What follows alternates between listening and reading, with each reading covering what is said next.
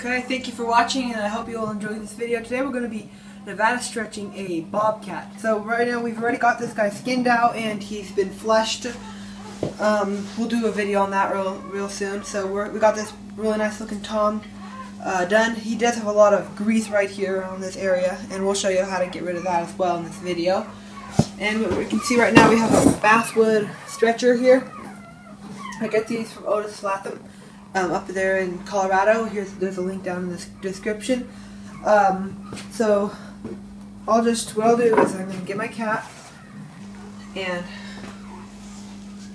I'm going to open him up here, this section, and then I'll slide him right over the stretcher. And if you have a smaller cat, they're not going to fit on a lot of your stretchers. I suggest getting a large and a small stretcher. At least 2 stretchers, especially these wooden ones are not quite as adjustable as the wire ones are when it comes to size.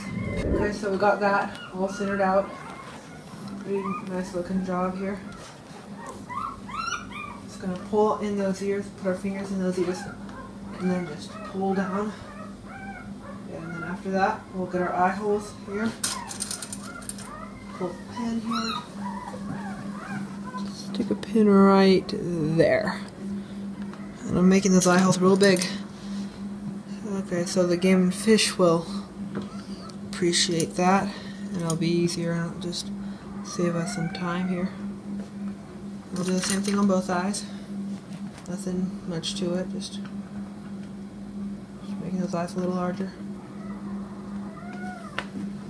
Cats here, some of these cats that I have are skinnier and they have a smaller of a head area, and they're going to be harder to put on that neck, so it might be a little bit problematic for you. There we go, so I'll just make those eyes real big. That'll also help you get them on your fur hanger too. And after that, keep on pulling down. It's far from over. Then after that, you're going to want to grab the bottom of your hide here and just pull down. Make sure it's all evened out here. And if you can't really tell, get your fur comb and just straighten that line out.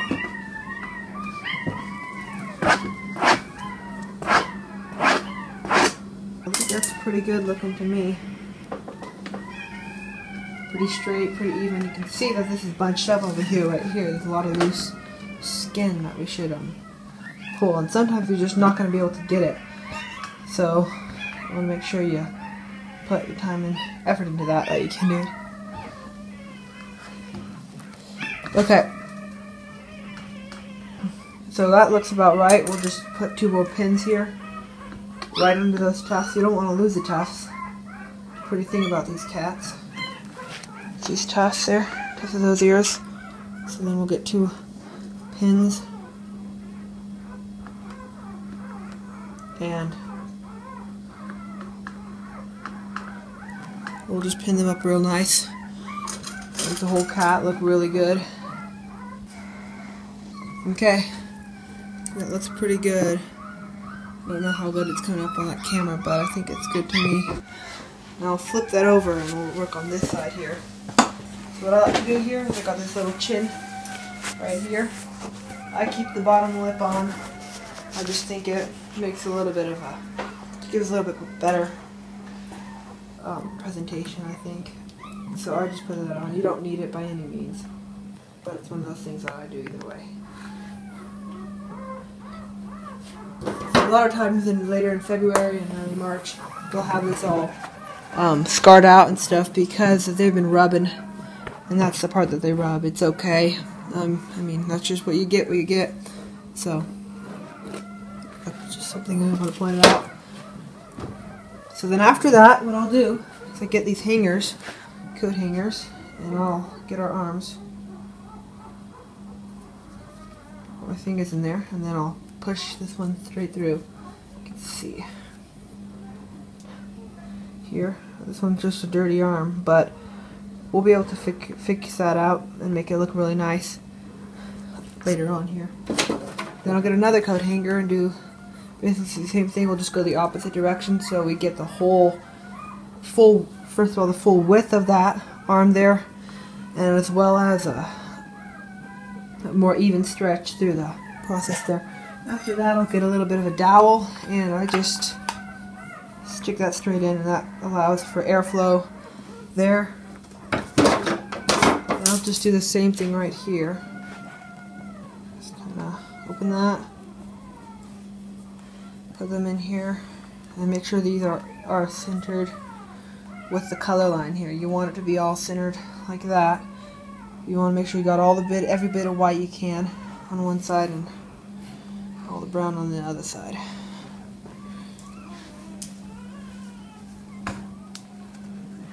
And then you're gonna do the opposite way. And make sure you don't put those in too deep, or else you're not gonna be able to pull them out. One time I had a real big problem with that. And after those dowels, they'll stick up pretty straight, but this one's pretty wobbly. So after that, I'll just get a pin and go on the underside of the fur. You don't want to close it up. You just want to go on the underside there. And then just pull that pin all the way up as far as you can. And then just pin out that hide. There. Looks pretty good to me. And then you do the same thing with that next one. The underskin. I usually cut a little bit more than I should probably. I go all the way to the dew claw when I'm skinning these, so make sure I get every little bit of white there's on those cats. Sometimes I've got a real nice cat and they've got white even past their dew claw, and that's pretty good. And then I'll comb this one. This one's definitely going to need to be dry washed. But those still look pretty good. Definitely better than if it wasn't done like that at all. Pin fell off. Put it back in. So that's pretty nice. Make sure you're just displaying every bit of white you can on these hides there. Now after that, what I'm going to do, make sure you're stretched to the fullest amount of width you can. Width is almost as important as length, because you're trying to show the widest belly there is on that cat there. So I'm going to stretch this out. This is a pretty good width. Lots of cats are just different. There's some skinny cats and there's some fat cats and just everything in between with these cats. Certainly not the same as a fox or a coyote, where you only need one stretcher for. So there, I'll do that, and then I'll puff up my fur to make it look denser and heavier, and hope for that for butter a bit more. So you want to let it start to dry that way from the beginning, and you don't want to just pull your tail. That just looks really weird when you pull out your tails like that. So what I'll do is I'll get a pin, and they measure it from the tip of the nose down to the base of the tail right here. So I pull the base of the tail and try to get the most length I can. I don't want to overstretch it though, because that's not going to help you at all later on. So I will not overstretch the cat, but I'll make sure I'm getting every tiny bit of length on these cats as I can possibly do. And then I'll pull another pin right there to the side of it, and then one more on this side, just securing our length in place here.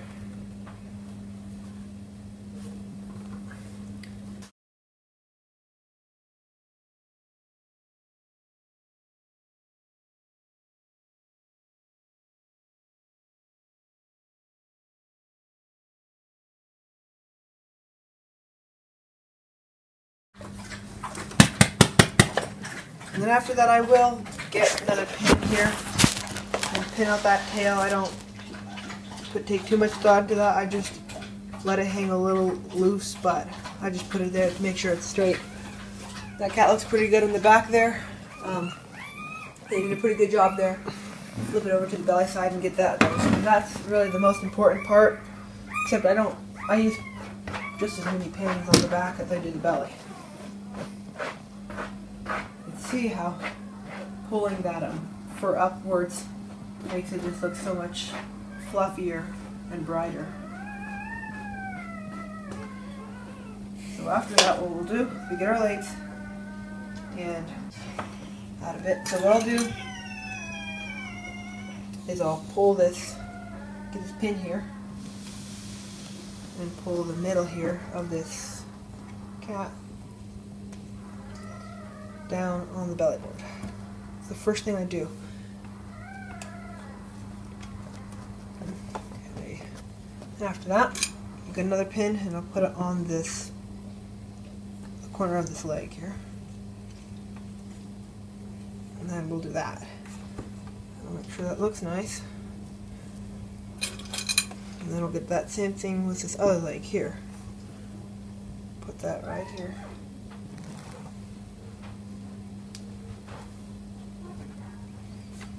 We want to make them about the same length there. If you can't, you can't, but you should try to. And then after that, make it as wide as you possibly can. Like this. And I like to make them very straight and very gradual as those legs come up.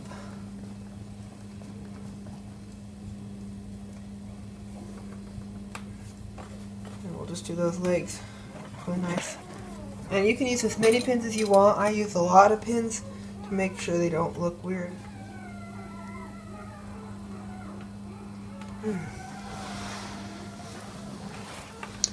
And I want to make sure it's this heel pad here. I'm going to be stretching that out too. I just want to make sure that whole thing is squared off and really nice and even looking.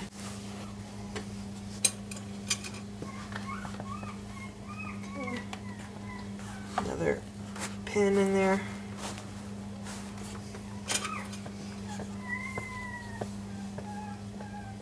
And just keep on pinning up there and we'll show you how that looks pretty soon.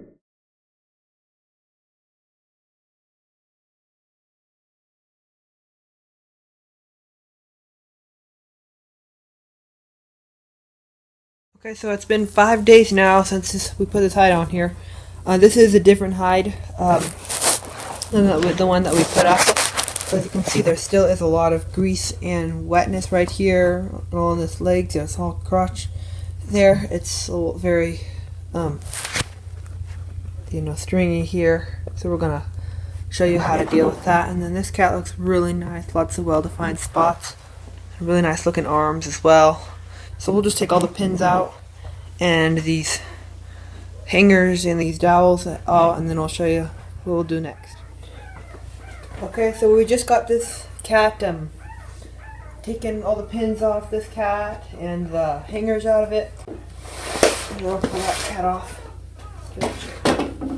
See, real nice looking Arizona cat.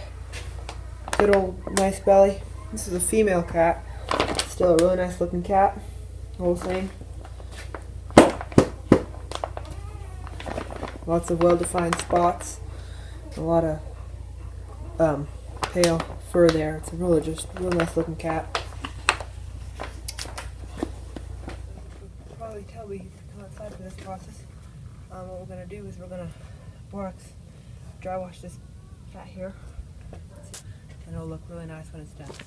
So we've got a bobcat hide here and some shallow tub with some borax here.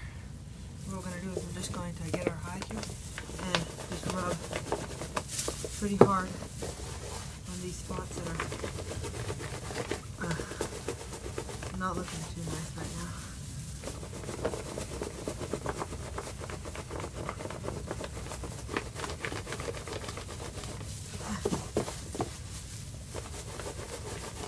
So now we have finally got that all cleaned up right here. It's all really nice and fluffy here. The borax really did a lot of cleaning for us. Just gonna brush it off a lot. See, they're nice and uniform legs. Nice looking belly.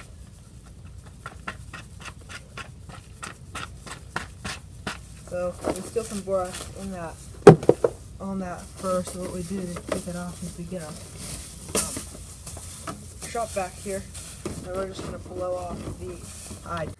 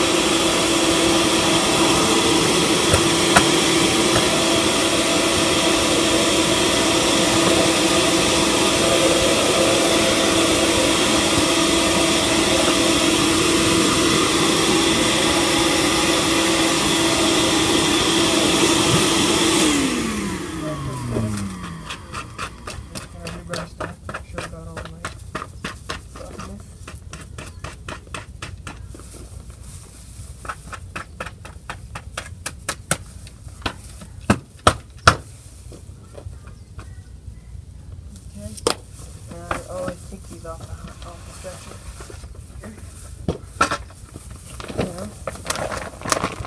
I'll shake them up a little bit. Hit it by the nose on the ground. We'll shake it a little more. Let's see how nice and pretty that belly looks. Well defined those spots are now that we worked, and he's really nice and real good looking cap. Really pretty good at the sail, I think.